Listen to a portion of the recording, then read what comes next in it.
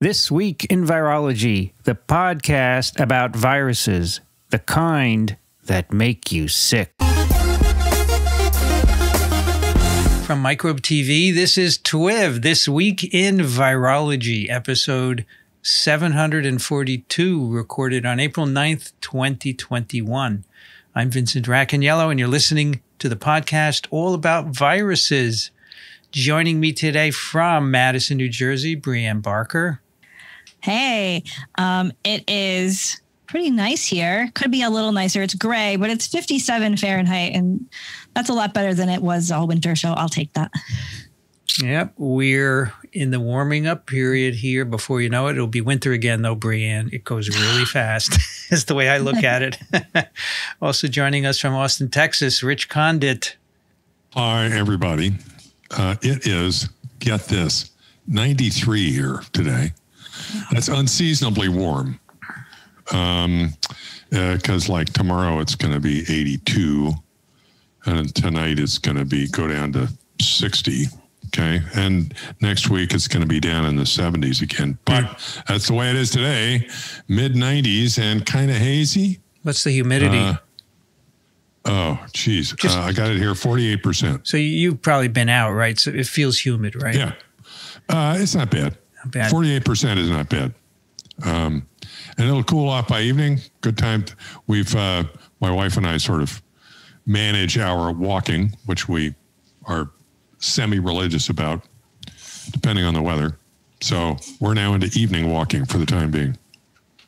And from Western Massachusetts, Alan Dove. And in a rare development, I win the weather today. It is 66 Fahrenheit, clear blue skies. It is frickin' gorgeous in Western Mass. We got like 3 days a year like this. Wow, blue skies. So it's very unusual for mud season, but we have a gorgeous day. Did you put? And here you are inside. Yes, here I am sitting inside, but I'm talking to you all. So. Well, Brianne and I were chatting about being outside. We decided we have both been outside for 5 minutes today. How about you guys, more? I manage more than that. As a matter of fact, I routinely now manage quite a bit of time in my garden, which I have learned to enjoy. I was out for almost an hour this morning doing yard work and getting things ready, and I've got some seeds starting, tomato seeds and pepper seeds starting in the basement under a grow light. So we'll be planting a vegetable garden for the first time in several years. So getting started. Excellent. Nice. Even when I'm home, I can't garden. I have to do work because that's a weekday. I'm still in that head game where. Because my wife says, "Can you help me move this dirt?" No, this is work day. I can't. But maybe I should be more flexible, right? Because on weekends, I go out and do the garden, and then Monday she says, "We have to do this." I said, "It has to wait till Saturday."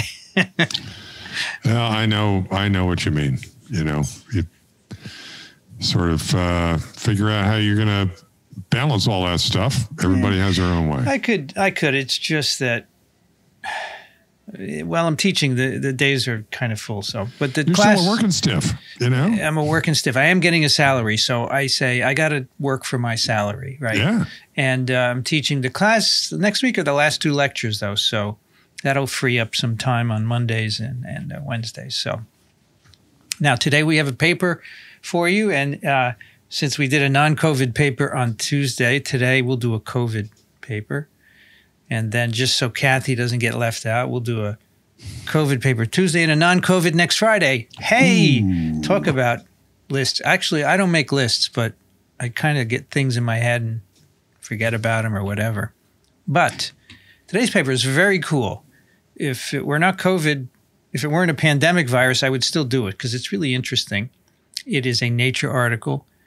Drugs that inhibit TMEM16 proteins block SARS-CoV-2 spike-induced syncytia. And the reason I like this paper, first of all, it's published, it's been peer-reviewed, trying as much as possible to move away from preprints in the last few weeks.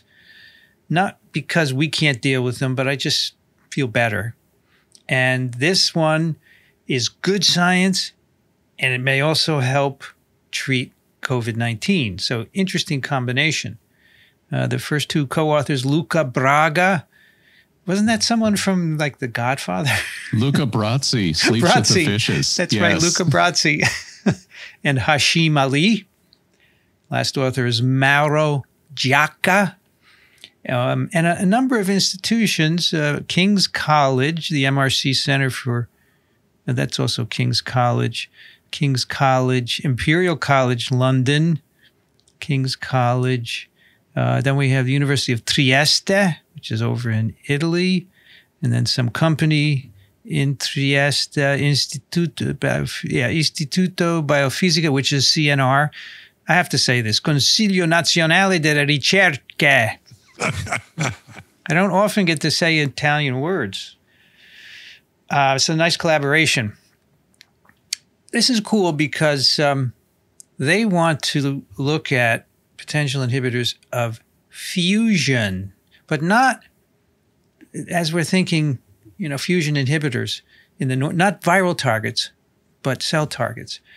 And I want to remind everyone what fusion is. Remember, we talked about this quite a bit. The SARS-CoV-2 binds the cell. The membrane can either fuse at the cell surface, or it could be endocytosed and fused within the endosome, depending on whether there's a protease on the surface that's needed for entry or within the endosome. So the spike catalyzes fusion. And when cells are infected, they're displaying spike on the surface. And I have to say, coronaviruses bud into the ergic inside the cell, right? The ER-Golgi intermediate. So the spike is put into that compartment, the virus buds in, then it's brought to the surface by vesicular transport. But some spike ends up on the surface. And if a cell's next to a spike-producing cell, they could fuse, right? Because the spike will catalyze fusion. If the protease is on the surface, that will allow fusion. And when, I want to riff on that for a second as a generalization. There are so viruses that have a lipid around them are called envelope viruses, and SARS-CoV-2 is an envelope virus. Not all viruses are structured that way. Some have just protein on the outside. Those are usually called capsids. And an envelope virus, is that polio? There we go. It is. No envelope, right? No envelope. An envelope virus basically can assemble a couple of different ways, one of which is to ship the envelope protein, the equivalent of the spike, to the plasma membrane of the cell and then bud through that. So you generate a particle in the process of budding out. HIV does this, okay? Another way to do it is, as was done with SARS-CoV-2, is to actually do all that assembly using intracellular membrane compartments inside the cell. So you've assembled the virus inside the cell and then export it.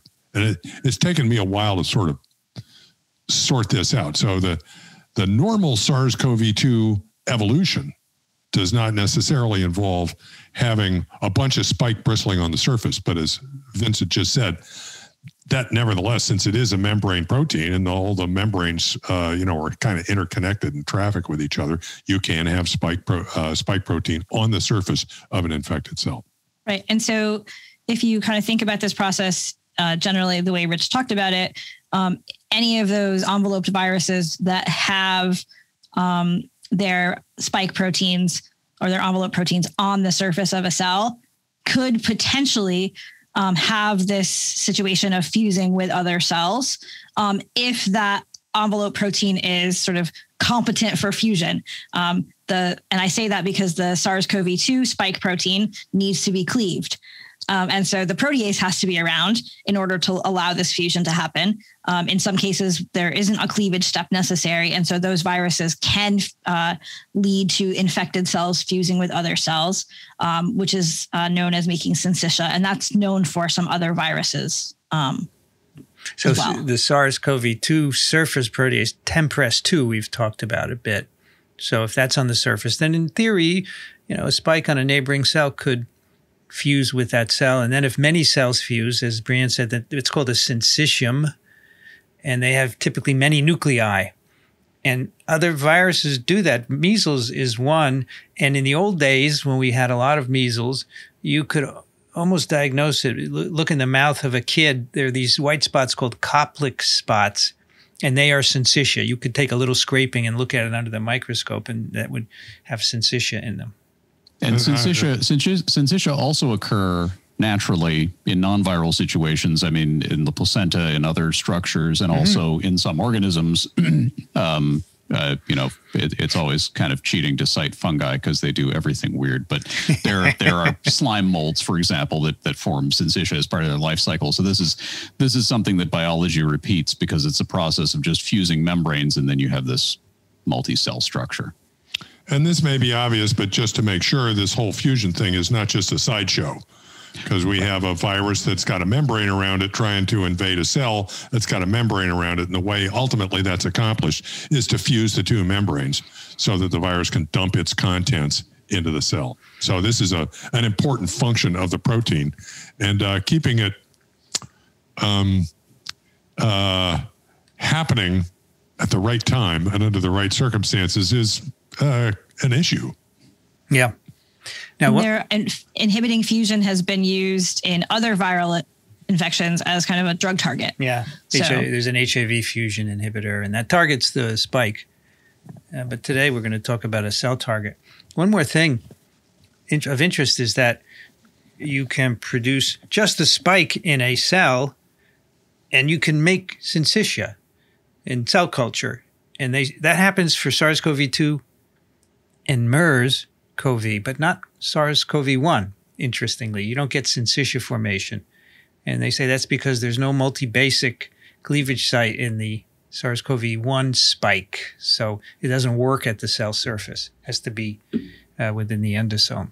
So I have a question that I'm not sure of. I have often thought of fusion or syncytia formation as a potential mechanism for spread of an infection in an infected host, because obviously that if you take an infected cell and fuse it with an uninfected cell, then now you've essentially infected the uninfected cell. Is that makes sense? a reasonable? Well, you got the RNA. Even if the particles are not made yet, sure, you could transfer the replication complexes to another cell. Yeah, sure, why not? Okay. Yeah, and this is a feature that I think somebody already mentioned. It's sometimes you see it, sometimes you don't. And in some viruses, it occurs occasionally, but it's not the main pathogenic route. And in other viruses, it's the main pathogenic route. You know, we have respiratory syncytial virus, which is named after the fact that it does this. That's right.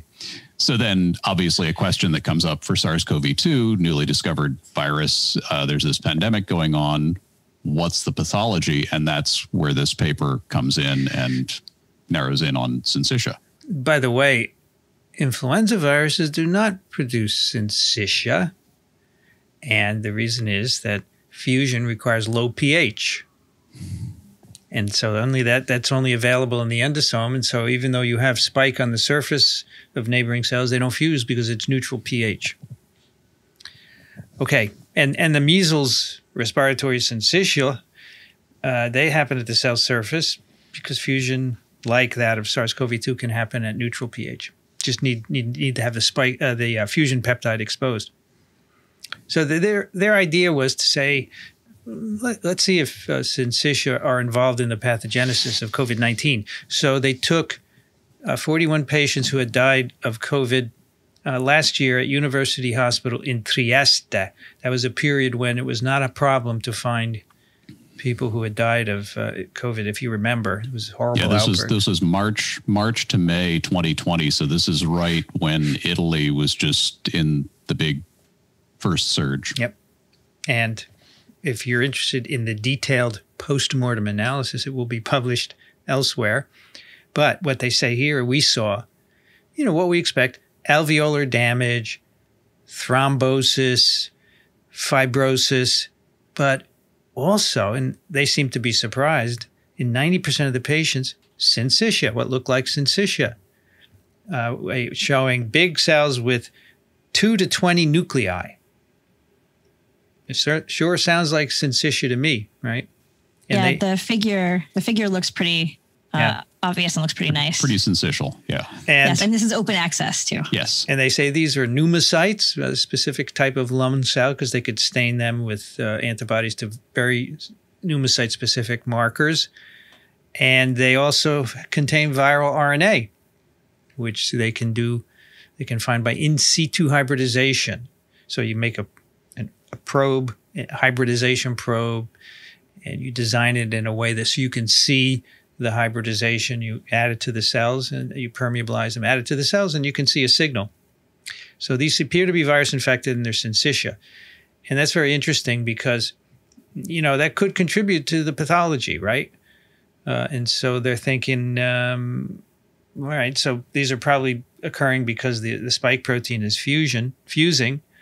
So let's see if we can do something about this. And something we ought to bear in mind throughout this paper is because of the nature of the samples, these are people who died of COVID-19. We're looking at the late game.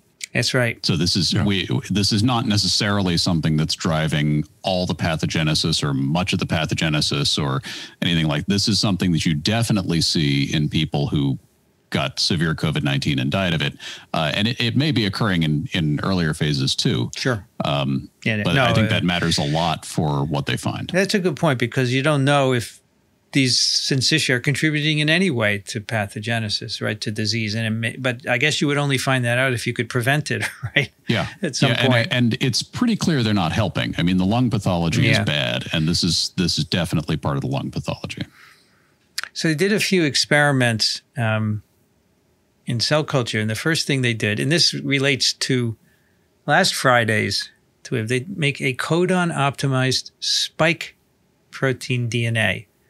So optimized the codons. Remember, we talked about that for the respiratory syncytial codon de-optimized virus. Was that Tuesday, right? I don't even, yeah, Tuesday, not Friday. It was Tuesday. Sorry. And when they just produced the spike, the Viro cells, which is what they are using here, form syncytia. And these, you know, the other cells that in the culture, they all have ACE2, of course, right? And so they did a cool experiment. They take cells which don't have ACE2, and they put them in culture with their Viro cells with spike. And wait, why would they fuse? Culturing spike transfected U2OS, which have undetectable ACE with, oh yeah, so the Viros are fusing with the U2OS, I suppose, because the Viros have the ACE and the U2OS have the spike, yeah. And you can see that. And they can tell which cell is which because they have green fluorescent protein in the Viro cells. And then you can see the transfer of that protein to the other cells. Right. So the importance of this mix and match experiment is that now that's pretty strong evidence that it is, in fact, ACE2 and spike. Yeah. It's not some other molecules that happen to be on the surface of these cells. Now, they look closer at these cells, the Viro cells that are making syncytia, and they say, this is very important, they projected a remarkable number of plasma membrane protrusions, like Filopodia, little bits of the membrane that stick out. Yeah. And contacting the membrane of neighboring cells, okay? Don't pox viruses hit Filopodia or do something with Filopodia? Yeah, they've got their own specialized Filopodia that they do. That's TWiV 68, man, Ode to a Plaque. Okay, one of my absolute favorite episodes that the pox viruses actually, in a sense, direct the manufacture of these things. And there's a virion perched on the end of each one, and they actually project out from the cell and plant the virion on a neighboring uninfected cell. That's a very unusual, very specialized thing, but yes, that happens.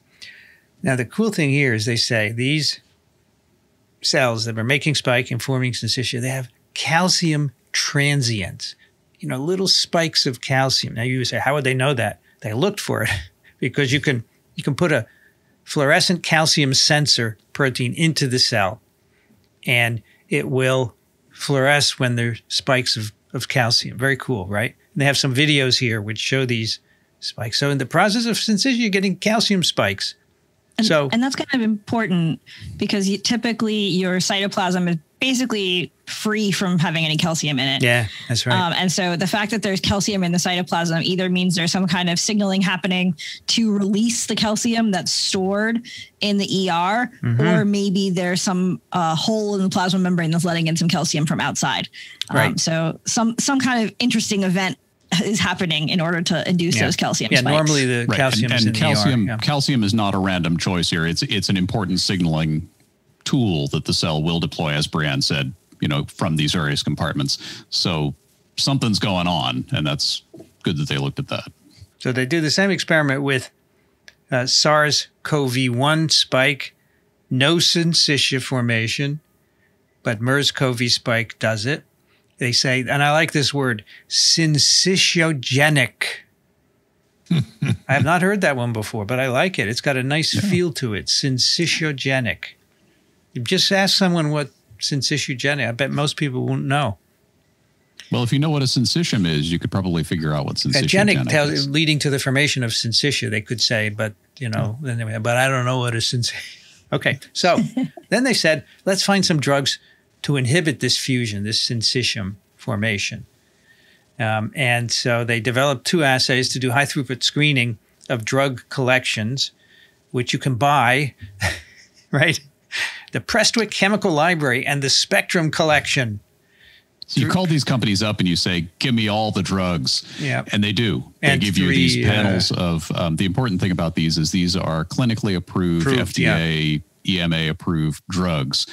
And they're kind of the first thing everybody goes to in drug screening. Because, you can synthesize compounds ad nauseum and screen millions of things, and you never know what you'll get. And then you got to go through clinical trials.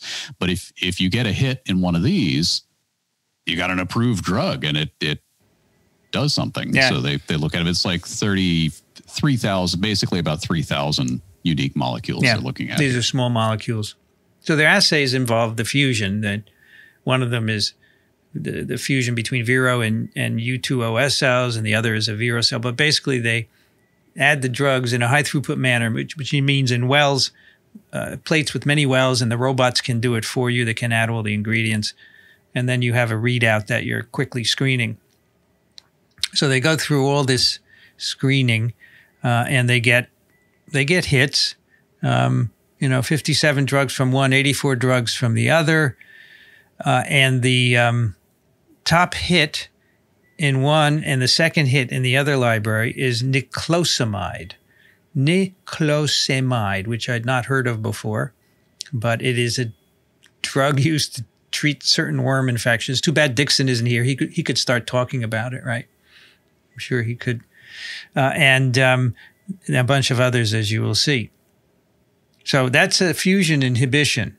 So then they say, let's take some of these top hits and check out infection, right? Infect cells. They put 10 micromolar drugs, and they look at protection against cytopathic effect, and they look at reduction of viral yields. But they say, this is very interesting, in terms of, so when you put virus on cells and it reproduces, the cells develop cytopathic effects, including syncytia formation and other dying and so forth. They say they found cells in different categories, and they selected for further analysis one antihistaminic drug, one antidepressant, and one anti-leprotic antibiotic, leprosy, clofazimine. And then they also added niclosamide and another selinomycin. These were cytotoxic at 10 micromolar. But they said, they're really good at preventing fusion, so let's keep studying them. It's interesting, they're cytotoxic. Normally you would have thrown it out probably, but this niclosamide is approved for something else. So one of the things that comes up in these assays is a lot of these drugs were approved a long, long time ago before you had the modern assays. And so you get stuff sometimes popping up in these screens that has the desired effect, and then it does something weird, and you think, would I even pursue this as a drug now? But it works apparently. Yeah. So then they look at virus production, by infecting cells in the presence of increasing amounts of drugs, and they measure virus in the supernatant by IC50 assays, no plaque assays, but IC50 assays. And they get inhibitory values 50% inhibitory values of these different drugs. Some are more potent than others. Niclosamide was pretty good. Clofazimine was less potent. And they also did it in lung cells, which is good. But they say the cells infected in the presence of niclosamide were no longer syncytial, which makes sense because that's the way they scored it in the first place, right? They looked for inhibition of fusion. So now we have a bunch of drugs, and what they would like to know is how they work. And they say, I love this little logic here. We were intrigued by the observation that our assays had selected for specific drug classes. In particular, 11 were antipsychotics, 8 were antidepressants, and 5 were first-generation histamine receptor antagonists. And what they all have in common is they regulate intracellular calcium, right? So kind of a good story. When you get all these different results, try and find something in common. It all converges on this, it's pointing in the same direction. Yeah. Right. And so the H1 receptor, for example, when that is bound by its ligand, it ends up releasing calcium from the ER. And the others all do different things. So they all end up causing changes in calcium levels. All right, so that's good. And so they said, next, let's see what happens to calcium when we produce spike in cells, right? And when cells fuse. And, we already had kind of a hint of this, right? That there are calcium spikes. So this makes a lot of sense. So they do some dynamic imaging. And they say when we put spike in cells, when cells produce spike and they make syncytia, you get calcium oscillations, intracellular calcium oscillations. And this is another figure that is rather dramatic. Yeah. Seeing that oscillation when they add spike, it's not one that you're going to miss on this figure. Over this period of 400 minutes, which is what they did, the cells that make spike progressively fused and had frequent calcium oscillations. So this is an association. There seems to be fusion and calcium oscillation. We don't know how they're related yet, but we're going to find out. The supplemental material has a bunch of videos in it. Yeah. And cool. They have some videos of this calcium signaling where you stick these fluors into the cells. And the way I understand it, correct me if I'm wrong, but you have something that's a calcium-dependent fluorescence. Yep. And these fluors enter the cytoplasm. They don't have access to the ER, but if the ER releases cytoplasm, you get this pulse of fluorescence, and you watch these cells, and they pulse. Yeah, it's okay, cool. and you can see that in real time. So they thinking now that the spike production is somehow amplifying what would normally be spontaneous calcium transients. And again, the spike from SARS-CoV doesn't do this oscillation of calcium, but the MERS-CoV spike does. Now, niclosamide and clofazimine, they blunt the amplitude and frequency of these calcium oscillations in cells that have the spike. So that's starting to make sense, right? And they have another drug, which is interesting because it inhibited syncytia but didn't do anything to the calcium, which is suggesting there's something else going on. And obviously, it's not just calcium, right? But there are other pathways. So that's a cool one. Okay, so calcium and fusion spike somehow related. Another interesting experiment, they treat cells with 2 inhibitors of the ER calcium ATPase, which basically depletes calcium from the ER. So they treat them a long time, and then they do the experiment. What do you think happens? No oscillations, right? And they say also if you remove calcium from the medium of the cells, the same thing happens. So the conclusion from all this is that the ER, as Brienne mentioned earlier, is the storage place for the calcium that's leading to these oscillations induced by the production of the spike. These drugs, by the way, that deplete calcium from the ER, they inhibit syncytia formation. It makes sense, right? That's a nice connection there. But the cells are okay, apparently. They don't impact cell viability, they say. Anyway, so If you use a high dose, at least of thapsigargan, it will. Cells don't really seem to be too happy. It turns on stress pathways, right? Yeah, I think it turns on EIF2 alpha kinases, shuts down. It's a way to turn on phosphorylation of EIF2, which will shut down translation. Because I remember from translation paper, that's a commonly used one. All right, so next part of this story is the previous knowledge that niclosamide is an inhibitor of this family of chloride channels, and I love this one, scramblases. Scramblases, yes.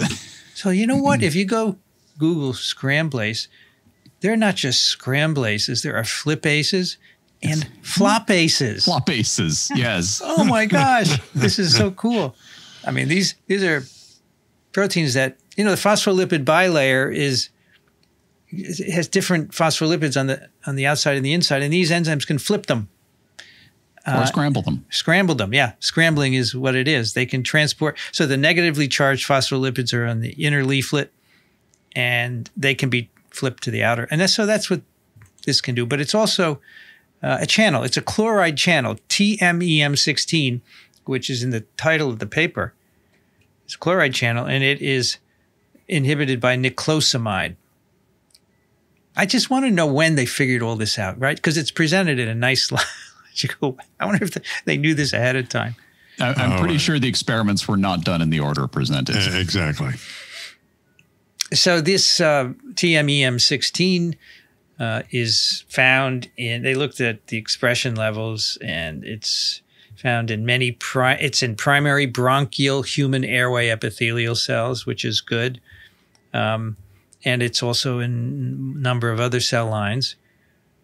And guess what? When you produce spike in cells, the production of this protein goes up. So it's TMEM16 goes up when you produce spikes in cells. So then they ask, well, is the activity actually impacted by spike? Is it not just the amount of protein, but is the activity impacted? So then they get into a little electricity.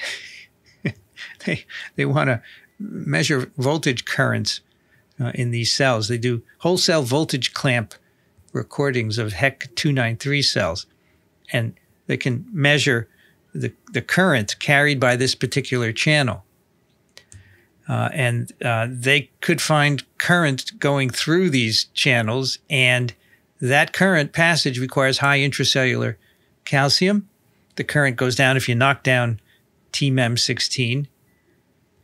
This is a typical Nature paper. One sentence has like 20 different experimental results in it. It's incredibly dense. And the other inhibitors of TMEM16 block this voltage. All right, so they're saying this current is carried by these channels. And in fact, niclosamide also blocks the voltage, this current that they see going through this channel.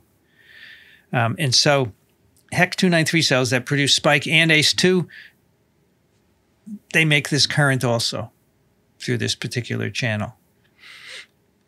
So the idea is that spike production leads to activation of this channel, TMEM16, and it's inhibited by niclosamide.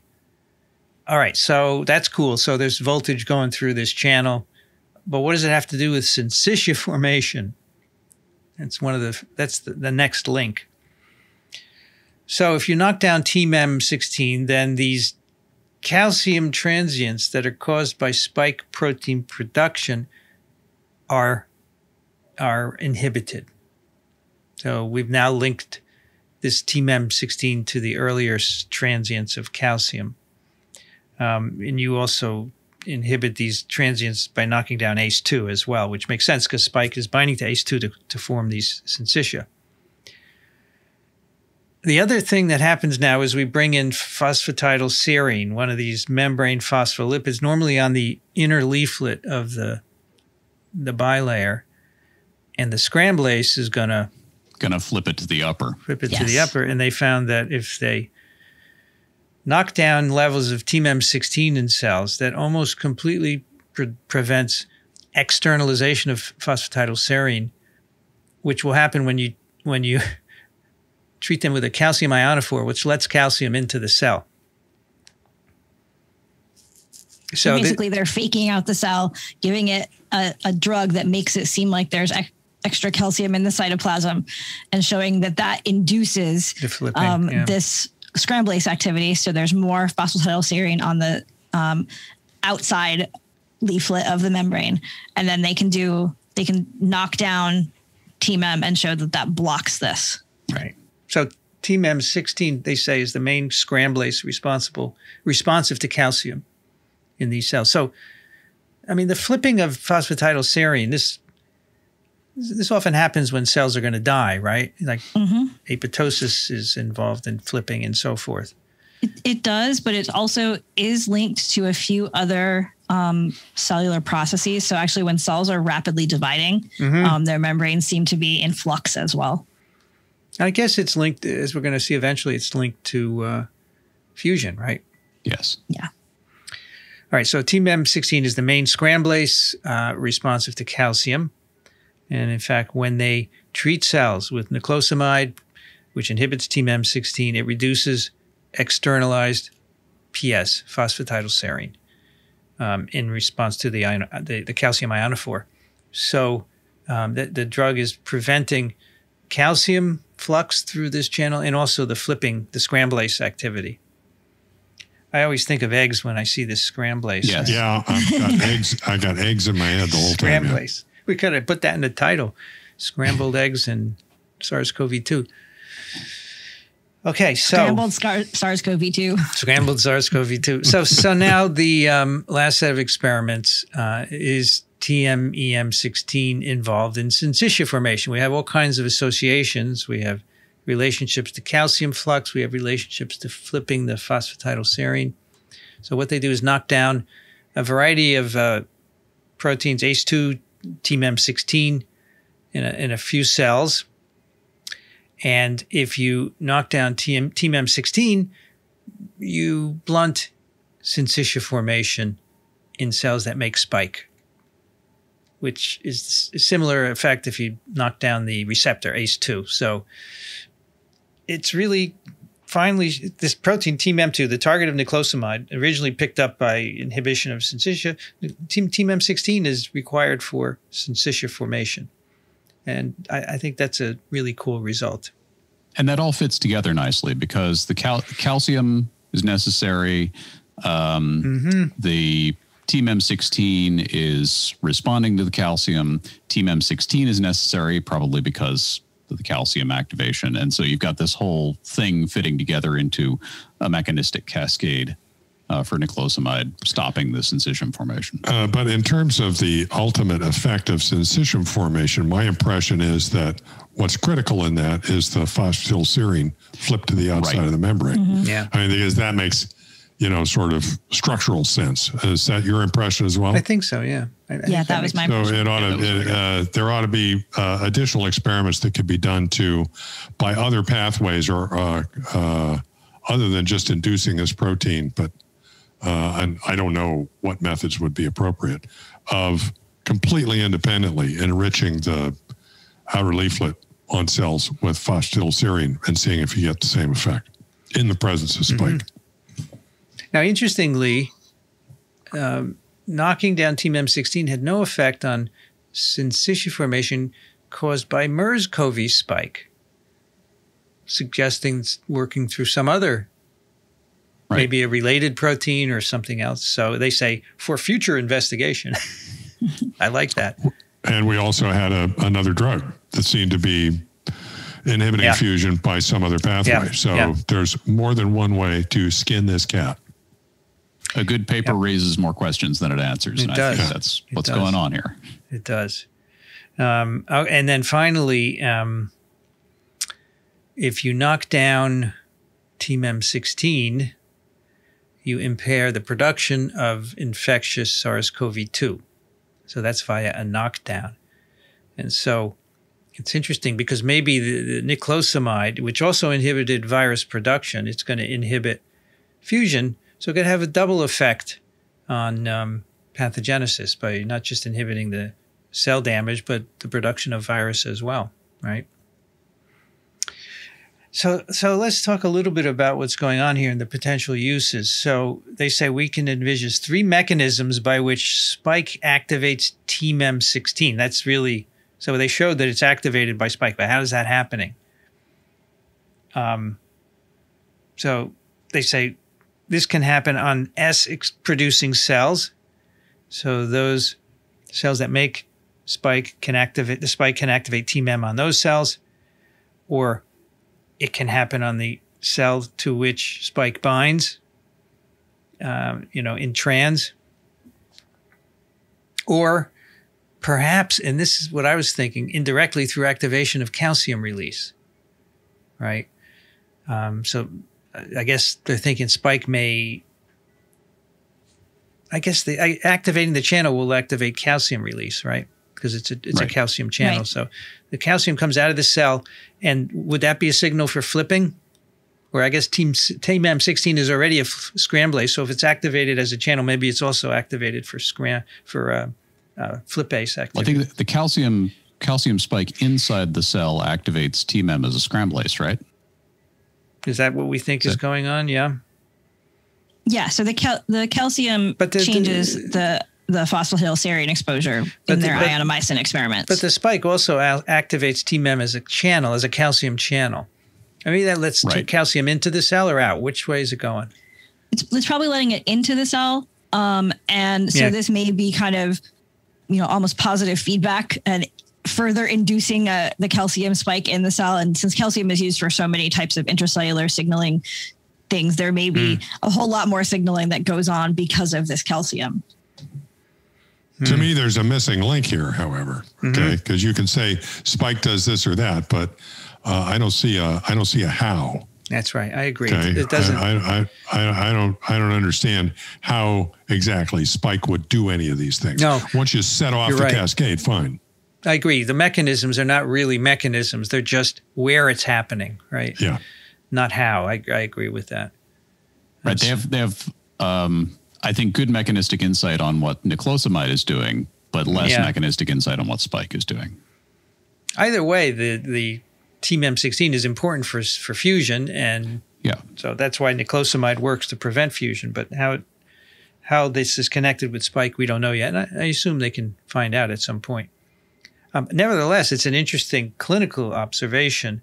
Before we get to that, I wanted to talk about phosphatidylserine exposure, which we touched on briefly. They say the involvement of TMEM in syncytia formation is consistent with the role of PS exposure in most other physiological cell fusion events, like fusion of macrophages, osteoclasts, myoblasts, cytotrophoblasts in the placenta, and sperm egg fusion. All that involves exposure of PS on the cell surface.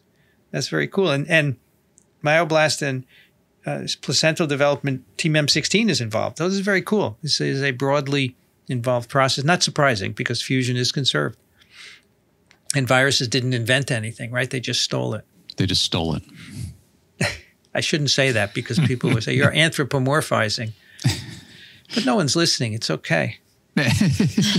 Well, so in the macrophage example that they mentioned, I know a little bit about the phosphatidylserine receptor that's on some macrophages that's involved in this. And so I think that could be another piece to all of this, is there could be some sort of phosphatidylserine receptor that they aren't talking about here. So, Brianne, I was thinking about this because my understanding is, as Vincent said, this flipping phosphatidylserine to the outside of a cell is a part of apoptosis. I forget how we're supposed to pronounce that. As cells are dying. And my understanding is that macrophages see that and eat those dead bits of cells. Exactly. And that's how does that eating happen? Is that's the uptake? Is that a fusion? It's phosphatidylserine. I have always learned it as phosphatidylserine receptor induces phagocytosis. Okay. Of those apoptotic bodies. Obviously, somewhere the membranes would have to fuse. Right. Whether it's after phagocytosis or sort of mid, I guess. I'm not sure. Okay. Rich, you were in Kansas, right, for the TWiV. Yes, you were with Wendy Morey, right? You remember? Yeah. So that's her shtick, that PS receptor is a receptor for Ebola virus. Because Ebola virus is decorated with PS. Right? That's right. All right. So here's the connection mechanistically. This is their model, and there's a figure. Cells producing spike. They have increased calcium oscillations. They have increased TMEM16 channels, and all of that leads to externalization of PS. And they also say chloride secretion, which I don't remember seeing any chloride here. Do you? Was TMEM TMEM transport? TMEM is a chloride channel. Yeah.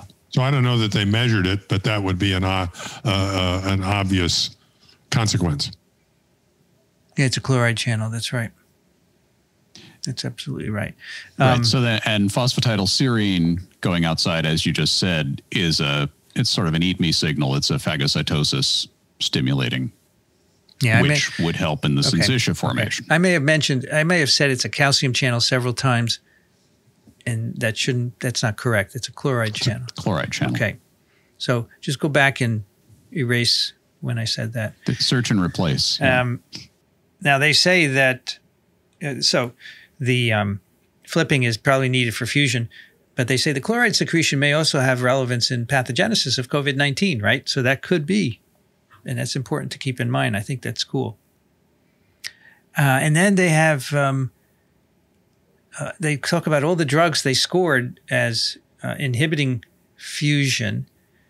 So besides niclosamide, there are other drugs there that inhibit TMEM16, and they list a whole bunch of them. And ivermectin is one of them. It scored positive in their screen. It wasn't high up, I suppose. And they say it might inhibit TMEM16. And I just wonder if that may be part of why it may have some activity, right? A lot of people think ivermectin works. I just don't know. But the clinical data suggests that it's not proving all that useful, right? Yeah, that's my feeling. But, people are very passionate about that. People have gotten very tribal about, well, this drug must work because I saw a patient recover after they took it. That's right. Okay, well. How about this person who's treated hundreds of patients and they've all survived? And I just don't know what to make of that because there's no data. It's just a hearsay, right? It's just, exactly. And when you're dealing with a virus where the majority of patients are going to survive, there's going to be a huge amount of noise in there. But what they survived, but how do you know they wouldn't have absent that drug? And so finally, this drug niclosamide has been approved, of course, for tapeworm infections of humans. And so they say, it could be useful because it's antiviral, and it could also improve the pathogenesis. And they say, TMEM participate in aspects of inflammation. Inflammation, thrombosis, dysfunction of endothelial cells, edema, diarrhea through increased chloride secretion. A lot of the patients have gastrointestinal issues. Maybe something's going on with that. So, you could imagine perhaps not just inhibiting virus. Well, the problem is you'd have to give this very early in infection for it to have an antiviral function. But maybe if you didn't, it would still help people in COVID with lung disease. Anti-syncytial, So that's one of the things, going back to the fact that this all came from dead patients. This all came from late stage. And so the syncytia formation is certainly a phenomenon that's going on in the late stage of the disease. It is probably going on in the early stage of the disease.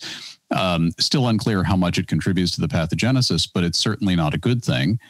And given niclosamide, one of the reasons they zoomed in on it is because it was very active in their assay, and it was active at a very low concentration. And in fact, I think they see like at 1 micromolar, which is a dose that is achieved therapeutically when you give this for tapeworm. So it all fits together into something. And since, this thing was developed in the 1950s, it's off patent, it's cheap, it's ubiquitous, you should be able to get a hold of it. It's probably worth trying. And I hope when somebody tries it, they actually assemble data systematically, rather than just saying, oh, we treated a patient with it and they lived. Oh, we treated somebody else and they died. Well, there are 13 trials at clinicaltrials.gov for niclosamide and COVID. Okay. Some of them are recruiting, moderate to severe COVID. Oh, and look at, there's one. This is interesting. One, it was a combination of niclosamide and hydroxychloroquine. That's been withdrawn. Mm-hmm. Oh, yeah. So there are a bunch of them. Some are recruiting. So, yeah, we'll see if it works. We'll see. Interesting. And I wonder if those began long before this. Because they do say in the paper, and I didn't mention it, that it's been found to inhibit the reproduction of some other viruses in culture, right? Where was that? Yeah, here it goes. It reported to be active against envelope and non-envelope viruses. Yeah, I don't know what it would be doing against the non-envelope virus, right? Because there's no syncytium formation, but something else, I suppose. I just wonder if it was, I mean, this is just published, but do you think those trials were started long before this came? Maybe. Yeah, there has very much been a throw the whole medicine chest at it approach. Yeah. Throw the whole medicine chest. I like that. Very good. Yeah, and it says here that this paper was received by Nature in July 2020. Wow. I don't know if there were any preprints or any other, previous discussions of the data, but this may have been in the pipeline for a while. Yeah. I kind of like it because it's different, and it's looking at the cell target, and it's mechanistically, we're thinking about fusion a bit, although we don't understand exactly how TMEM is involved, but we're getting hints. So I liked it for that reason. I thought it was good. And even if niclosamide doesn't pan out, none of these drugs pan out, I think the mechanistic insights here are really cool and are pointing in a direction of addressing syncytia formation, which, as we've said, is a common thing that occurs and could be very important, if not in pathogenesis of this virus, then certainly for others. Maybe, yeah. That's the question, is whether syncytia makes a difference or it's just something that happens, But I think you might be able to find out. Okay, so that's cool. But by one technical thing here, I work on a Mac, and Preview I usually use to open PDFs. And when you open this one, this is a accelerated article preview. And when you try and highlight a sentence, these big blocks get highlighted. Very frustrating. So I switched to Acrobat, and it seems to work better there. So just a tip, because I was... Yeah, the problem I had was I kept ending up highlighting accelerated article preview. Yeah, that part gets it. Yes, yeah. The watermark gets highlighted. Which, I didn't really need to highlight. It's a little frustrating. I was driving in, and I said, "What am I going to do with this?" Like, I wasn't able to actually highlight the second half of the paper. So I said, "I'll try Acrobat," and it worked. So there you go. It doesn't always work, but it worked this time. All right, let's do some email. Rich, can you take that first one? Melanie writes, boxing mice. Hello, everyone. I hear knockout mice talked about often and how they have helped researchers understand viruses. Will you please explain who makes them and how you get them? They are such an important part of research, and I know very little about them. Thank you. Curious in California, Melanie. They're really good-looking mice. I like the title of the email, Boxing Mice. I think that's because I guess that's what you would think. Are they boxing? Yeah, I mean, it's illuminating to understand how the jargon impacts individuals who are not on the inside.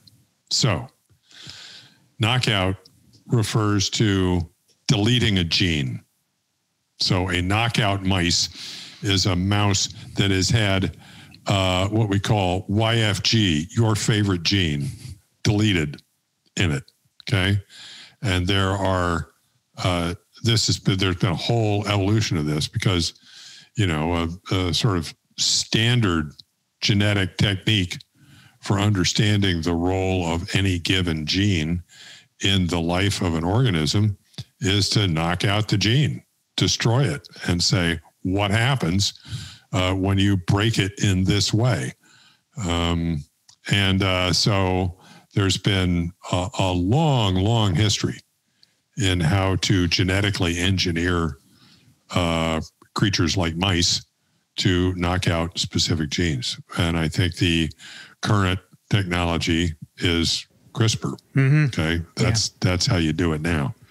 It is. So I think that one thing people should also be aware of, at least this is something that comes up with talking to students, is that usually you are going to do this on an embryo or embryonic cells and then put them into the rest of an embryo, so that when you get your mouse, every cell in the mouse's body is missing the gene, as Rich points out.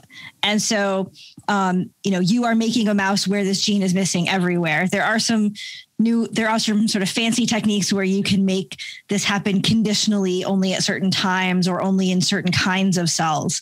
But this is a situation where you basically made the mouse to be born without this gene for its whole life and in every single cell type of its body, which sometimes makes it complicated.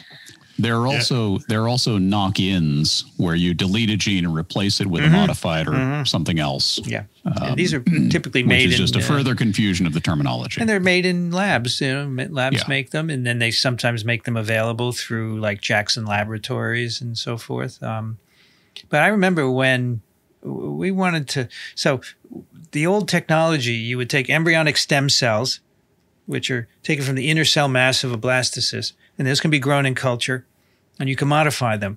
And it was hard because you had to introduce plasmids so that they would do homologous recombination with the gene you were interested in knocking out. And you would get one copy knocked out, and then you would have to breed the mice to get homozygous knockouts. But you would take those embryonic stem cells that are modified, inject them into a blastocyst, put that back into a mouse, a pseudo-pregnant female mouse, and then it would develop to term. Nowadays, as Rich said, you take the embryonic stem cells, you can knock out genes with CRISPR. So we wanted to make a knockout of the homolog or the ortholog of the poliovirus receptor gene in mice. So, the humans have a poliovirus receptor gene. Mice have something that's similar, but it's not a poliovirus receptor. And for reasons that, well, we were just curious. We wanted to know what it was doing in mice. We probably should never have done it.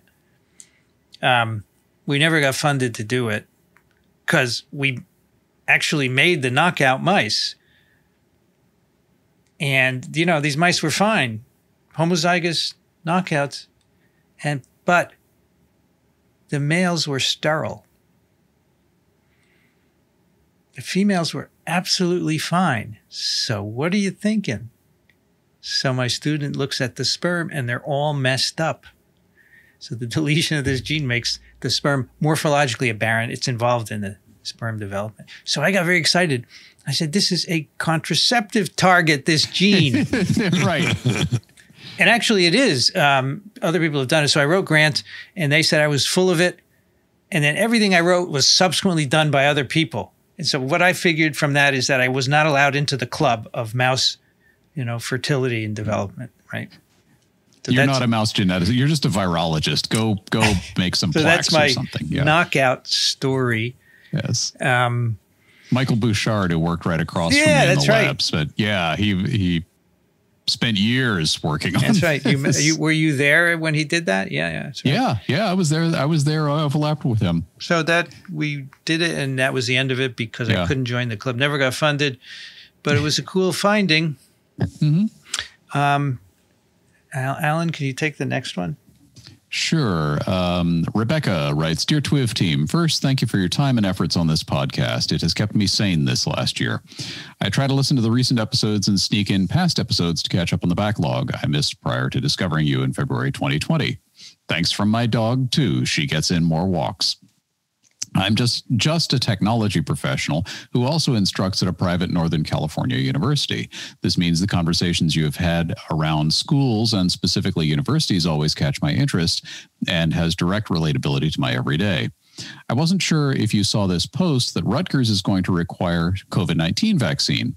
I know this has been a topic at my university, but so far our leadership keeps saying we cannot requiring it due to only having an EUA. Love to hear your thoughts. It's beautiful 52 Fahrenheit in California. And interesting. Yeah, of course your university leadership has a lot of priorities that they're trying to juggle at the same time. This is something that's going on not only at Rutgers, but at many other universities around the country right now. This conversation, University of Massachusetts and others are doing the same thing. Should we require it? Should we, what do we do about this? And a number of them are increasingly coming down on the side of requiring vaccination, which, so we probably are going to have to go into vaccine passports at some point. And I don't know if we want to open that conversation now, but I will say that for very specific contexts, I do favor mandatory vaccination. But that's not to say that we should have vaccine passports for people to participate in everyday life. In a university setting, there are unique issues where you're getting people together in a classroom. You're going to have a professor talking and spewing out droplets and students talking and spewing out droplets. And that's always what I do. Part of the whole, yes. I mean, that's part of the whole experience, right? And then if they're living on campus, I mean, there's more droplet exchange going on there that we don't need to get into. So there's this whole community at a university, and we know from virological and epidemiological evidence that university campuses are hotbeds of viral spread for SARS-CoV-2. This is not a hypothetical. So if you bring everybody back to school and you're not requiring vaccination, personally, I think that's irresponsible. I think the university ought to take a strong stance on this and either very strongly encourage or maybe even mandate vaccination. And I think excuses by the administration probably have many different motivations, saying it's because the EUA is just a convenient excuse. And I was going to ask you, what's the base? That's just an excuse. That's BS. I have heard that. As you might guess, I've heard about some of these arguments and discussions. And being in a school that is also in New Jersey right after Rutgers did this, I really heard about this quite a bit. And I had heard the EUA thing from multiple different directions. And so I had sort of had, as she says, that's what her leadership keeps saying. And I had heard that from a number of places. And so I think that is out there, certainly. I will say that one thing that I know that Rutgers is doing is Rutgers is planning to continue to also have a fair number of courses online. And so if you are a Rutgers student who does not want to get a vaccine, one thing that you can do is you can continue taking courses online. And so they sort of, if you actually look in the fine print, there are some ways around this requirement to remain as a Rutgers student. And so the question then becomes, well, what if you are a university that is not planning to have online courses in the fall? Is that requirement sort of fundamentally different than one where you are going to also have that online option? Interesting. What are your thoughts, Rich? I have two thoughts. First of all, I don't know of any sort of official public health policy that says that you cannot mandate the use of a vaccine because it only has an EUA. I do know that I think I know that that's the policy in the military. Okay, that they won't require their soldiers or administer vaccines. Mandate any vaccines that are not licensed. Okay. Licensure being a step beyond an EUA. I think I have that correctly. My only other thought is just to point out that, referring to my pick from last Friday, that in general, mandating vaccination is not unconstitutional. That's actually been tested in the Supreme Court, a decision back to 1905 that says that sometimes the government is within its rights to mandate certain behaviors in humans when it serves the common good. Okay. So you can't just say, this is unconstitutional, you can't make me do this. Okay. You can't hold somebody down and vaccinate them, but you can refuse them service or fine them or something like that if they refuse the vaccination. And beyond that, I don't have much patience with people who don't want to be vaccinated, number one.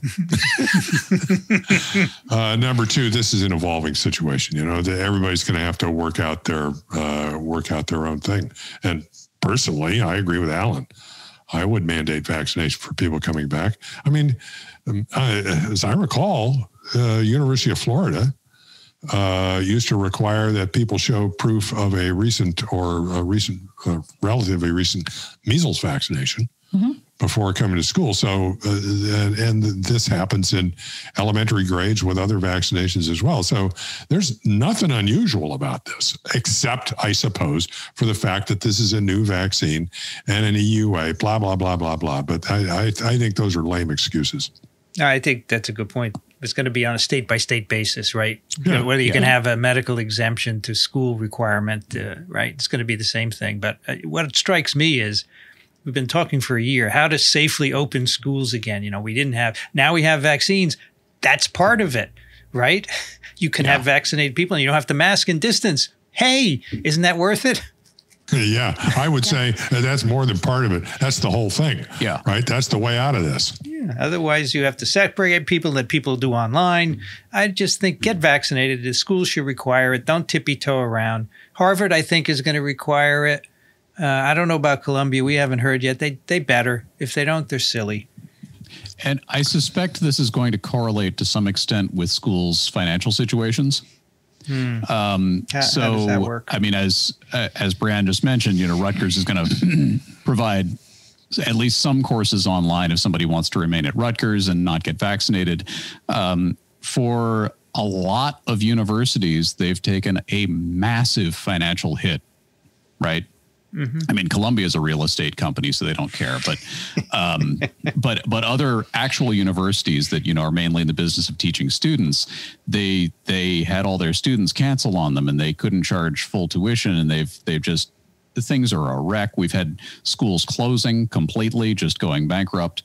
And I think probably what they're looking at when they waive excuses like EUA, which is just BS, what they're really saying is we don't want to do this because right now we can't afford to scare anybody away. Yeah. So I think that's a major issue. It's unfortunate, right? Yeah. What I would really hope would happen is that if anyone has their students who are uncertain about getting a vaccine, they go to the ASV website and go to one of the ASV town halls to get their questions answered. Yes. Yeah, I'm kind of hoping that as this goes along and people see more and more people around them get vaccinated and start, partying because they're protected, they'll say, oh, yeah, I'd kind of like to do that. Unfortunately, that is happening. People are going partying without getting vaccinated because other people are doing it, and that's how we're getting a new surge. I agree. I think when you have, 150 million Americans vaccinated, you can say, look, they're all fine, and they're not getting. What's the problem? What problem do you have? And then they'll make something up. I hope not. But I think you're right, Rich. I think it's going to change. Brienne, can you take... no, you did that one. Yeah, no, sorry. Whew. Let me start over. Brienne, could you take the next one? Sure. Patricia writes, good morning, TWiV team. A balmy 56 here with cloudy skies and rain in the forecast this morning in Saratoga Springs, New York. Later this morning, 8 a.m., I'll be meeting with my virology students by Zoom to discuss the recent TWiV episode number 734. TWiV is a core part of our virology course curriculum, and I reserve a big chunk of our Friday class meetings for a discussion of the most recent TWiV. Today will be fun. On the recent episode with guest Susan Weiss, she described the paradoxical situation of detecting viral RNA with no other indication of active infection, as if the viral RNA was somehow specifically stabilized. It made me think that the stable viral RNA detected might be a form of circRNA. I did a quick search earlier this morning and found this preprint on bioRxiv from December 2020. Circular RNA profiling reveals abundant and diverse circRNAs of SARS-CoV-2, SARS-CoV, and MERS-CoV origin by Yang et al. On bioRxiv. Once considered an inconsequential and minor byproduct of splicing, circRNAs are incredibly abundant and diverse, with evidence that some may be able to function as messenger RNA or other regulatory RNA molecules. might be worthy of a future TWiV. Here's a link to the preprint. I'm keeping an eye out for the peer-reviewed version. All the best, Pat. And Pat is an RNA biologist and associate professor at Skidmore College. Go primarily undergraduate institutions.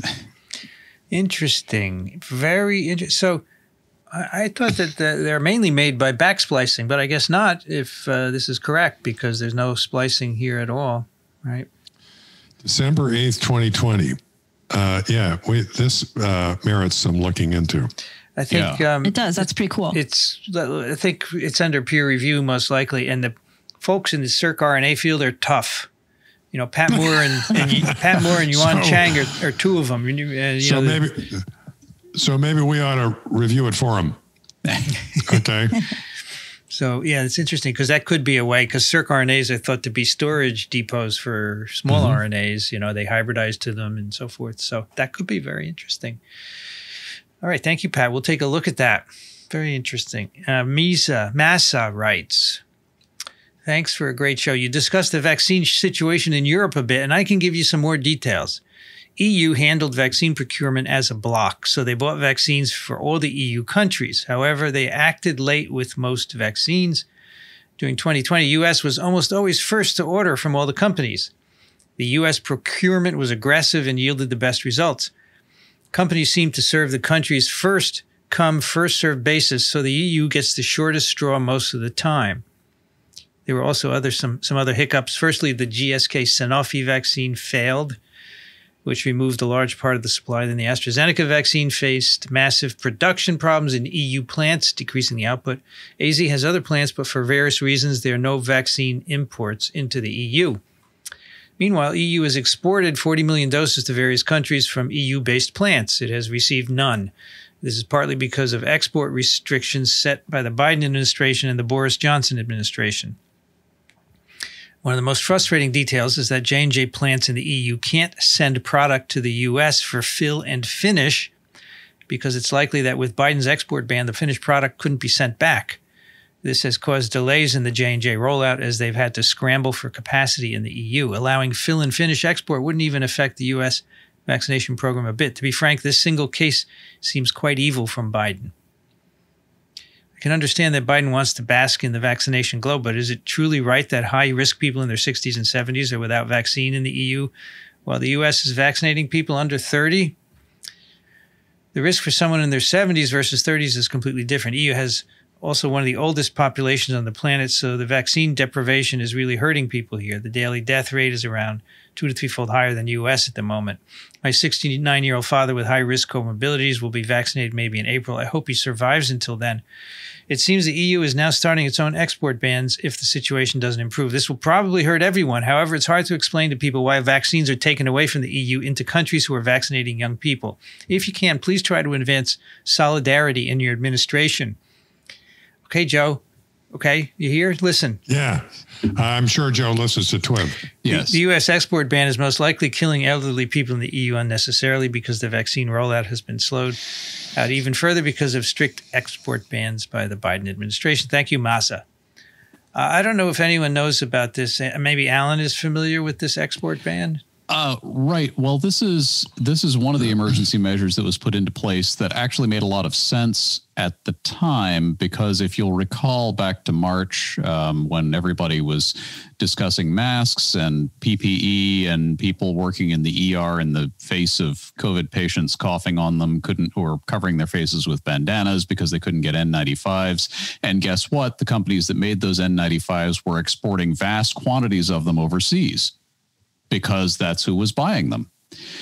And so we had this whole mess with just basic equipment for responding to the pandemic that we couldn't get in this country, even though it was being manufactured here.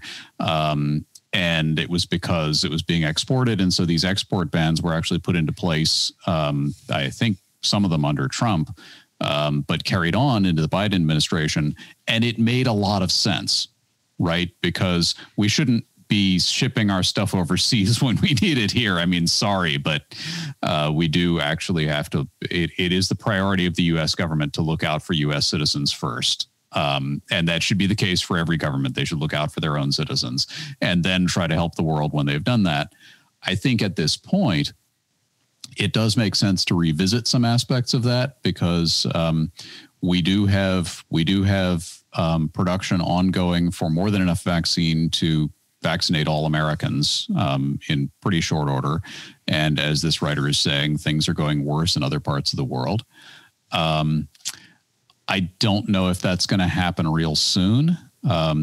Speaking of J&J, they just had a big problem where like 15 million doses of their vaccine batch got ruined by a manufacturer that's got a history of problems, which was also supposed to be manufacturing the AstraZeneca vaccine, which has its own issues.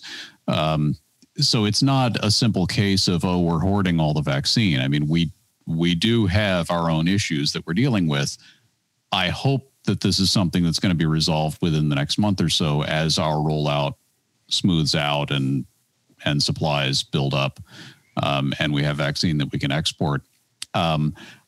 It does seem like they ought to be able to at least address the thing with sending fill and finish here and sending it back to Europe if the capacity is available. But again, in the case of the J&J vaccine, they've got a capacity issue because they've had to rearrange this plant in Baltimore that just screwed up a whole bunch of doses. Yeah, I think makes perfect sense. And if anyone's listening who can do something, please, maybe it's just falling under the radar and that they're not paying attention. But I don't think it's, as I say, I don't think we're hoarding the vaccine. I don't think Biden's being evil. I don't think that's what's going on here. It may look that way from Europe where the situation is clearly dire.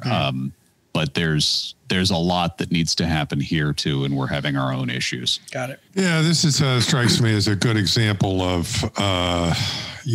legislation that winds up getting applied in a fashion that doesn't make any sense relative to the initial legislation. It's like not being able to send a cell line of African green monkey kidney cells to somewhere, or even purchase it. There's cells that have been in culture for 50 years or something like that, and now you can't get them or you can't transport them because the African green monkey is an endangered species. Okay, it's nonsense. Okay, but that's what happens when you got lawyers. We're supposed to call them vervet monkeys, Rich. Oh. Is that right? Oh, okay. That's the new term. Instead of attorneys, you call them vervet monkeys. Oh no, you meant the African. I'm sorry. So technically, there are multiple species of monkeys that are African green monkeys, right. And so vervet is the more correct term for that specific species. Okay, now I get it. It has nothing to do with political correctness. It's just scientifically correct. It has to do with Brienne and other people spending too much time looking at primate phylogenetic trees. It's taxonomic correctness. Rich, can you take the next one, please? Let's see here. Kim writes, hello, TWiV team. First, an immense thank you for your team, for your never-ending pursuit of accurate information and sharing your knowledge with us, the public.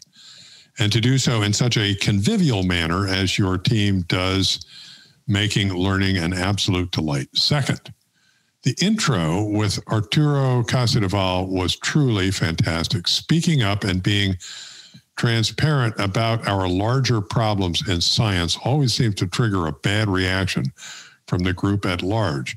But as scientists, isn't our goal to improve not only our understanding of the natural world around us, but also the way in which we study it? Really great to hear this topic on your platform. Lastly, I have a favor to ask. Read terminology about plasma and serum. Good. Plasma is the protein-rich liquid fraction of your blood. The other components being cellular material, white blood cells, red blood cells, platelets. Plasma contains molecules important for immune function, for example, antibodies and complement proteins, as well as hemostatic function, proteins in the coagulation pathway, for example, factor 2, aka thrombin and fibrinogen, and clot formation, for example, von Willebrand factor. Serum is generated from plasmid through inducing coagulation. This I had to look up. This was missing from our discussion with Casadevall. Serum is generated from plasma through coagulation. This causes consumption of all the clotting factors such that serum is in essence plasma devoid of clotting factors. Serum still contains the immune aspects of plasma. COVID-19 convalescent plasma is in fact plasma, not serum. It contains large amounts of coagulation factors, for example, factor 2 and fibrinogen, that are transfused alongside the SARS-CoV-2 antibodies. COVID-19 convalescent plasma, alias CCP, is not processed to the level of serum. Can the team please be sure to refer to CCP as plasma and not serum? Yes, indeed, we'll do that. Sorry for a seemingly trivial verbiage request. Don't be sorry at all. The vocabulary is important. But these two terms are not really interchangeable. And in the case of thrombic complications associated with COVID-19, I think it is important to be clear about the coagulation potential of the plasma. Thank you so much for interviewing Arturo. I share his enthusiasm for the role of antibodies in vesicular space. A while back, you all discussed a paper from Vitterson's group about how alternative glycosylation patterns on SARS-CoV-2 antibodies altered antibody function, also an area of research I enjoy. Would love to hear Arturo's take on CCP and glycosylation. Keep up the incredible work, and know that you are all greatly appreciated. Wishing everyone the best. Kim, who says, just an immunologist who dabbles in alloimmunity, transfusion medicine, and hemostatic resuscitation. So as Arturo says, I find it hard to pigeonhole myself. Very informative, very much appreciated. Thank you very much, Kim. That's nice. Thank you. I'm sure Arturo used the right term. Maybe we didn't, right? We could have just kept saying serum. Well, what was missing was a methodological. Yeah. Yes, I think Arturo used the right term, but the detail about the fact that serum results from coagulated plasma spin out the coagulation stuff. Yeah. That detail was missing, and that's important in understanding the difference between the two. Okay, great. Very good. Listeners. Thank you very much. Yes, great listeners. Thank you. Alan, can you take the next one? Yeah, Sarah writes, "Hi, TWiV. I always listen with interest to your episodes and learn a lot. I have a question about episode 739 on April 4th because I think you are wrong in how you characterize randomized trials for plasma. You talked about the impracticality of doing randomized trials for convalescent plasma because the product, plasma, is variable. This doesn't make sense as a barrier to doing a randomized trial. The point of a randomized trial is to test the treatment that will actually be used in people to find out what the effect of the actual treatment is. If the treatment to be used in people will be variable, then we need to test the variable product. The key principles that Arturo talked about are to get high-quality plasma and standardize it as much as possible by making sure the plasma comes from people who recovered from the actual disease and have high antibody titers, and give it early in the course of illness. None of these are barriers to a randomized controlled trial if it is done well. Scientists do randomized trials of variable treatments all the time. You standardize as much as possible, but if you are trying to learn the reality of a treatment in practice, then you need to test the variation in application. In fact, for many treatments, the study is based on intention to treat analysis instead of treatment on the treated. That accounts for people who don't fully follow instructions, which is common in real-world application. Consider a diet study or a study of talk therapy, for example, which will have some variability from therapist to therapist. What we really need to learn is how the treatment plays out when recommended in real life, not the theoretically perfect trial conditions. Now, Arturo's argument that a randomized trial isn't needed in an emergency situation is an entirely different argument than arguing that the variability of plasma is a barrier. A poorly constructed trial, like many early plasma trials, is worse than no trial at all. But the answer is to conduct good trials, not to reject trials entirely. If the real-world treatment is to use local plasma from recent cases, then we need to do a trial on the real-world therapy process to really understand how it works. I'm concerned you're misleading listeners by focusing on the false barrier of plasma variability instead of the true barriers of conducting good randomized trials in emergency situations. Thanks for your ongoing work in science communication. Sarah's in Washington, D.C. Okay, good point. I think what we were getting at, or at least as I interpreted it, was that the trials that had been done or that could be done were constrained by the variability, because under the circumstances, a lot of the stuff that was being done was giving it in late stages, not properly quantifying the antibodies, that kind of thing. And so Arturo's argument was we shouldn't reject the therapy on that basis. And I was trying to point out that randomized control trials should certainly be done when they can be done, but it can be okay to go ahead if you have constraints on that. I mean, first of all, this was Arturo's position, right? Right. So I would say TWiV is not misleading listeners if it's how you feel, but Arturo, that's his position. And in fact, I sent him your email and we'll see what he says. But Arturo has been running a lot of this trial for the past year, so I'm not sure why you think he's wrong. I mean, in fact, a number of the trials have failed, and it's probably because the titers weren't sufficient or were variable. So I think it's a real issue, but I don't have a strong feeling about it. But he did, obviously. He's very convinced. So I'm not sure why you think he's wrong, Sarah. Well, so, I don't necessarily see much inconsistency here. It seemed to me that one of the things that Arturo was saying was, the trials have not been good enough. We got to do better trials. Okay. Which is the way I see it, what's being communicated here. I don't know. I think the idea was more that you can't just reject something completely in an emergency situation because of a lack of a randomized control trial. Right. Obviously, in sort of a perfect world, when you're not in the emergency situation, that is the way to do it. And my concern with that discussion was that then people would say, well, what about hydroxychloroquine? Because that was a perfect example of people leaping onto a treatment that hadn't been tested, but that could have been tested.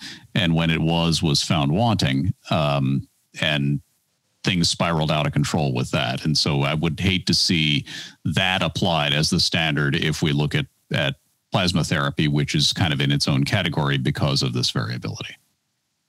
Well, I don't think we said that barriers to the use was a RCT. I think he said it, and that's the message I got. So let's have him respond to it, because we are not misleading listeners. I hope not. Sarah, that's what Arturo said, and he's been a big person in the CCP, which reminds me of the Soviet Union, right? Yes. It does.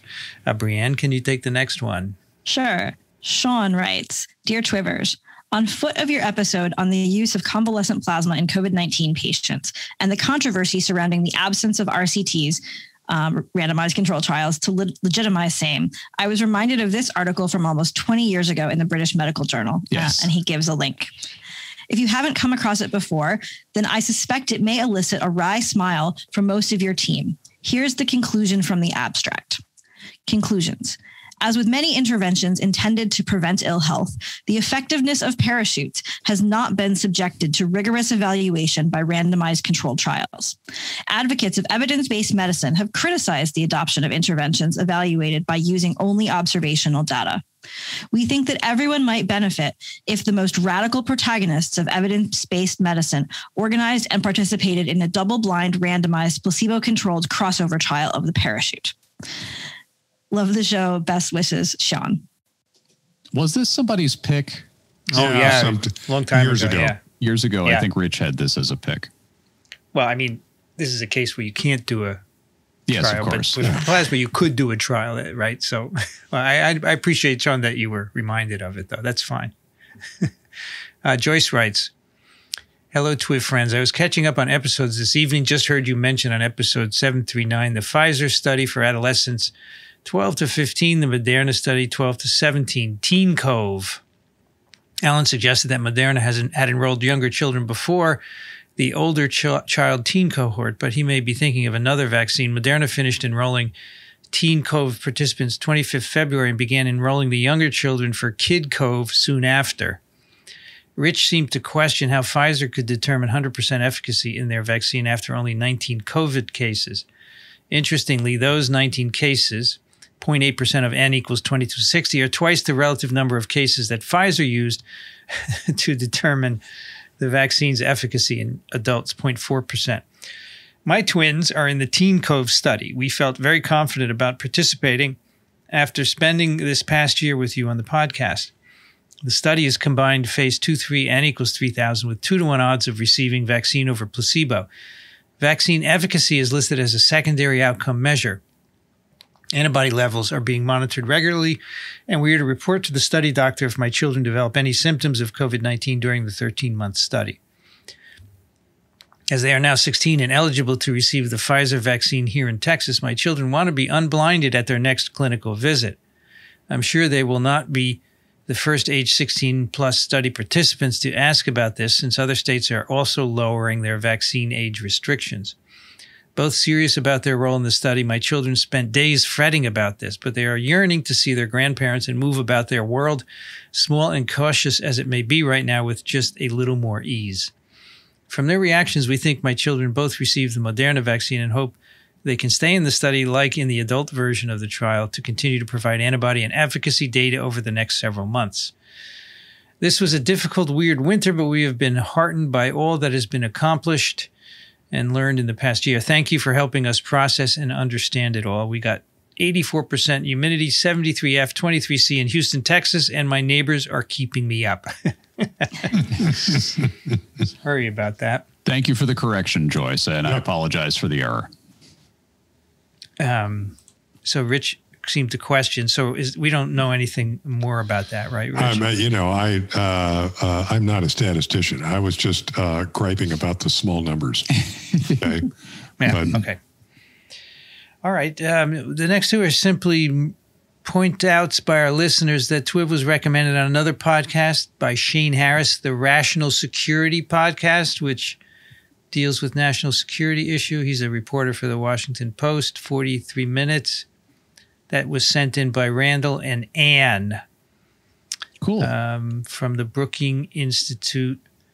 Oh, Ben Whitties of the Brookings Institute Lawfare podcast and numerous writings have also coined malevolence tempered by incompetence. Also chimes in about the excellence of TWiV. Of a further interest is Shane pointing out how much he's learned from TWiV and how he plans to continue listening. Oh, that's cool. Cool. Yeah. So what's our role in national security? None, but everyone needs to learn about viruses. The Pentagon is intensely interested in viruses and has been for years. Yes, they have. And also I think points. that if there were pandemics elsewhere, that might hurt our national security a bit. Yeah, that is very much a topic of discussion in security circles, and as I say, has been for years. Well, excellent. Whether they all listen to TWiV, I don't know. Ann also points out that the Rational Security team also discussed the WHO report on the origins, best non-scientific explanation. Okay, so if you want to listen to that, we did a scientific explanation. And I am in negotiations with the three chairs of that committee to come on to TWiV. Excellent. That's cool. Peter Daszak, Marion Koopmans, and what's her name? I have to find this out because she has been on TWiV and she is a clinician in Copenhagen. Damn. Thea. Okay. Thea Colson Fisher.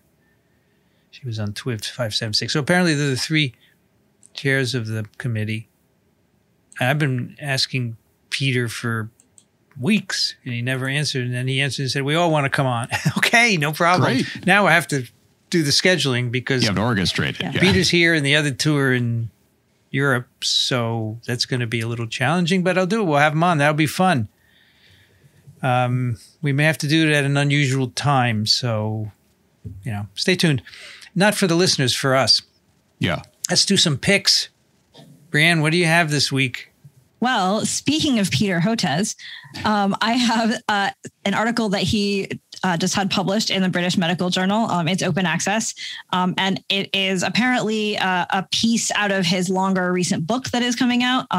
Though I cannot say that I have yet read that. That will have to be a post-semester read. But it's called COVID-19, A Disaster 5 Years in the Making. And he talks about some of the kind of social issues and social determinants that led us to be susceptible to a pandemic.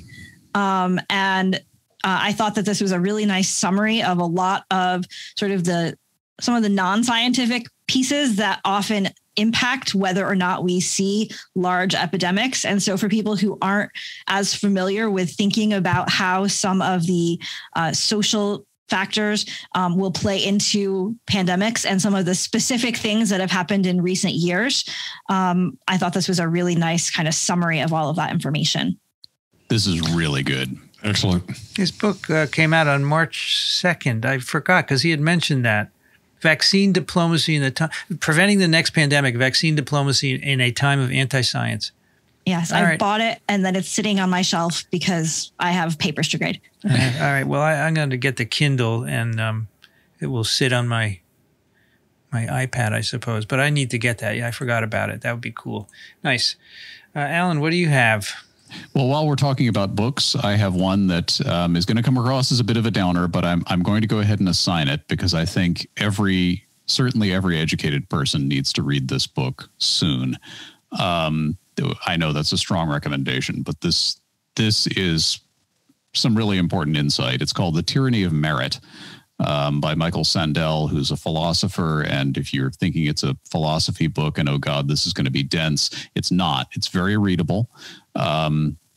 If you pick up the hardcover edition, don't be dismayed by the thickness of it either, because about a third of the book is all the references and endnotes for those who really do want to drill down deeper. But if you just want the summary of it, that's in the first 2/3 of the thickness. And it is a really compelling and disturbing, but also ultimately helpful look at what has happened globally and especially in the U.S. over the past 40 years and how we got to the Trump administration and the anti-science movement and the backlash against expertise in general, where all this is coming from. And I think he does a better job than most of the professional pundits in putting his finger on the sources of that.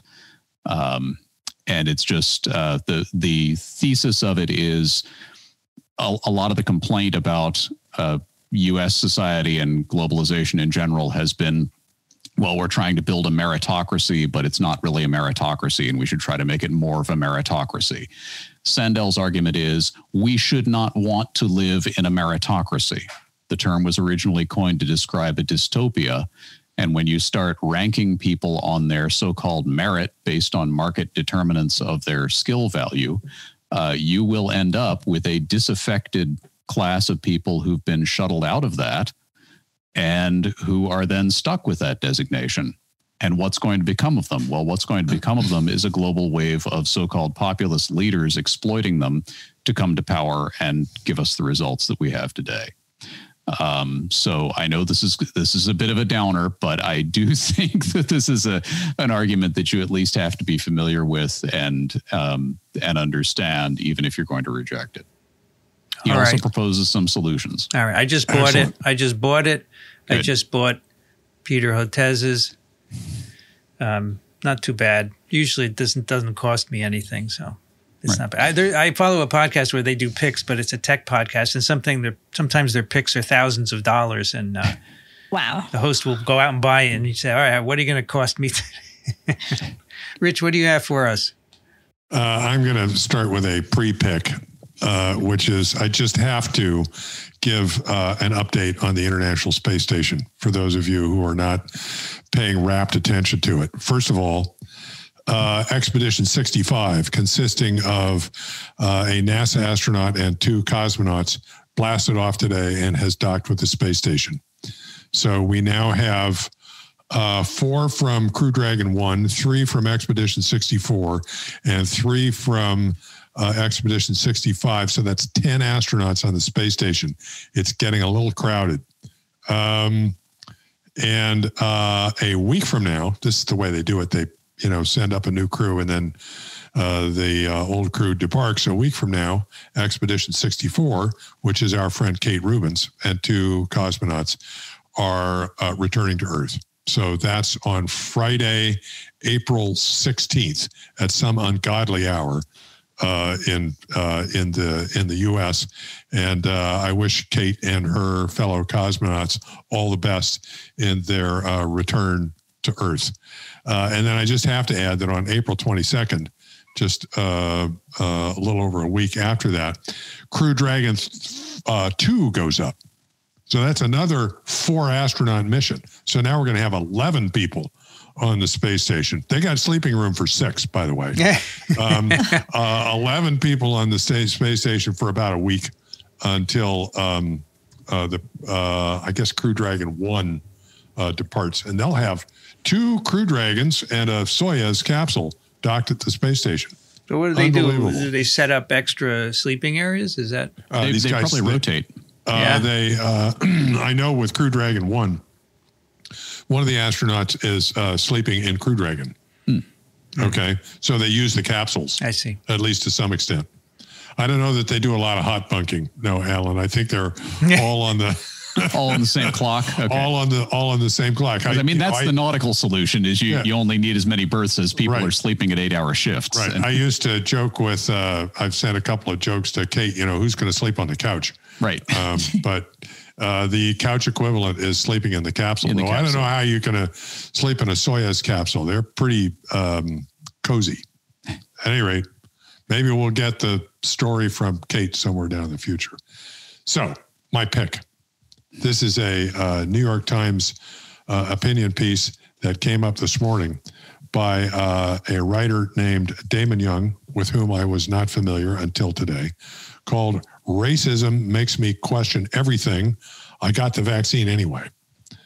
Damon Young is a black man, an author, he's also a humorist, a satirist, and what he has written here and his style obviously has a lot of humor in it, which I very much appreciate.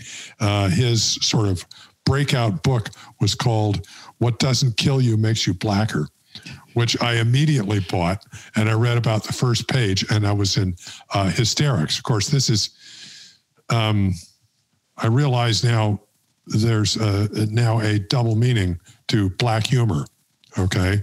But that's his kind of double meaning humor. At any rate, I think that this is entirely relevant. As a matter of fact, it looks like we got a series of 3 picks here of social relevance. Yes. Because he's describing something that a black perspective on something that we have talked about before, which is skepticism in some of the minority communities, in particular the black community, about government programs of any sort and how that impacts on people's willingness to get vaccinated. Yeah. And just one sentence here, he says, "I don't trust doctors, nurses, physicians' assistants, hospitals, emergency rooms, waiting rooms, surgeries, prescriptions, x-rays, MRIs, medical bills, insurance companies, or even the food from hospital cafeterias." Okay. My awareness of pronounced racial disparities in our health system strips me of any confidence I would have otherwise had in it. He says, but nevertheless, he doesn't want to get COVID, so he's getting vaccinated. So I thought this was a really nice description of that perspective and one person's spin on how that turns out for him. Yeah. And I hope that maybe people will read this. It will spread, and we can build some trust and get people vaccinated. Cool. Very good. Excellent. My pick is Trudy Ray's YouTube channel. She started it not too long ago. Trudy, of course, has been on TWiV a couple of times, is currently a patent agent, but has been trained as a virologist. And these are videos about viruses, viral disease, immunology, any science related to viruses. She has about 16 or 17 of them. And she told me the last one is in 3 different languages, which I assume is English, German, and Romanian. So this there is you great. go. So that's cool. Check that out. Subscribed. And we have 2 listener picks.